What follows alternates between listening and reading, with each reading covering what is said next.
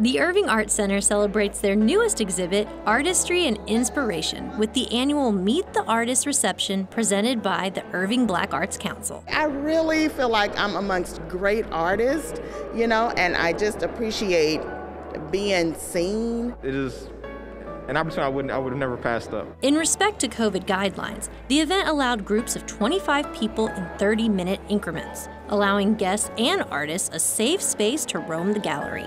And it's super exciting to see this beautiful space featuring all these different artists and all of the beautiful work that they have to showcase. The work of 8 artists were on display at this year's exhibit, each one offering a different story behind their pieces. I have quite a few pieces from different parts of my work. I'm a photographer, and I'm featuring works from my series entitled I Am Woman, which is a celebration of the female essence.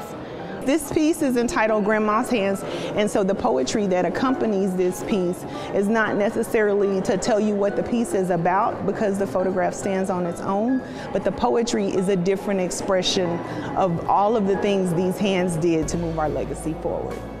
So I'm really big on using a lot of color, a lot of movement in my artwork, and also making sure that I have a message in my artwork. One day I was working outside during the summer, and I witnessed a butterfly flying by me, and it landed on top of a flower, and it reminded me of being with the love of your life. And so I put the butterflies in human form and the flowers in human form. And the message behind the artwork is like a butterfly who sucks the nectar from a flower. We connect. I am an abstract artist. I have 6 pieces here today.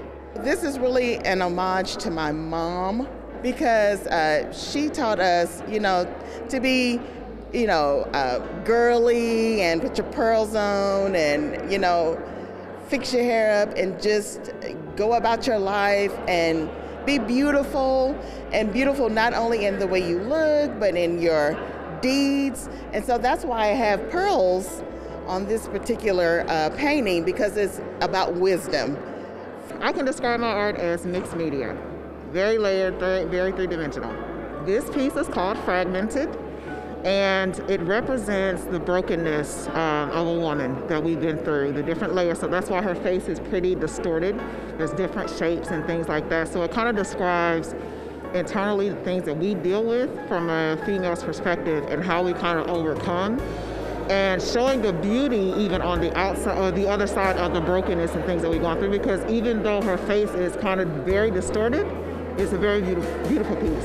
So the art that I have on display today is a part of my style that I call my face blackness style.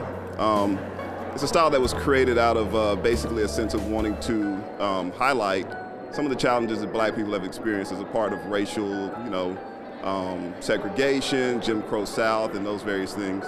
I tried to choose people that were innovators, trailblazers, or people that had made major strides, highlighting the African American achievement.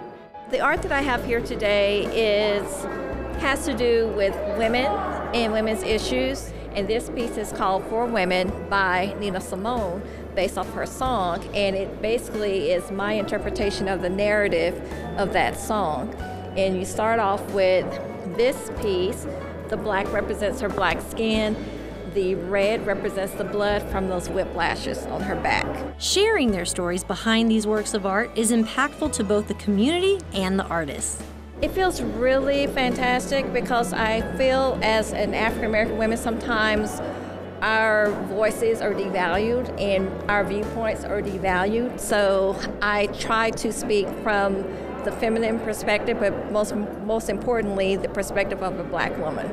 Getting to hear these stories in person embraces the community's diversity and brings a sense of hope to the future. We've been kind of, in this glass bubble, if you will, of looking at art online, and now to be able to look at it in person and to see it up close, it's very, very hopeful for the things to come. For About Town, this is Susan Stevens.